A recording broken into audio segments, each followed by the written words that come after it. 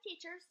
In this video, I will introduce you to the Educational Testing Service, ETS, Task 2, Library of Examples. This is a place where I'd like you to visit during the semester as we gear up for our performance assessments in Seed 408, your Danielson work, and then also Task 4 for your co-planning and co-teaching work. And then this is useful for your upcoming internship next semester. For each text box, examples from two different candidates are provided for you to compare.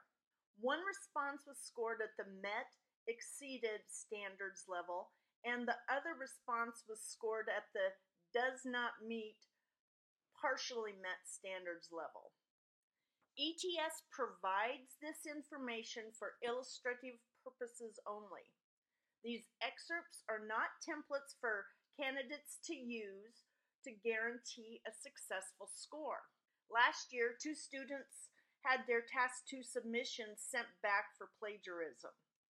One was because the document was too close to a previously submitted Task 2 document from last year, and the second was because the submitted document too closely resembled documents provided in the Library of Examples. Now, when you're using these examples, they may not be in your content area, but that's fine. The idea is look for the evidence that the questions provide at the end of each narrative. About PPAT scoring, raters look for the evidence that's written. If the evidence is up in your head but not on your submission, your score will not be as high as it could be. Throughout our class, you will hear or read the phrase, walk the talk.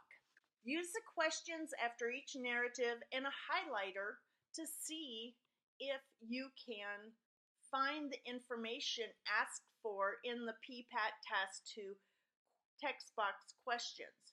Doing this exercise should help you understand why the 2 examples earned the scores that they did. Remember, it's all about providing evidence. I hope this video has been helpful to you, and thank you for listening.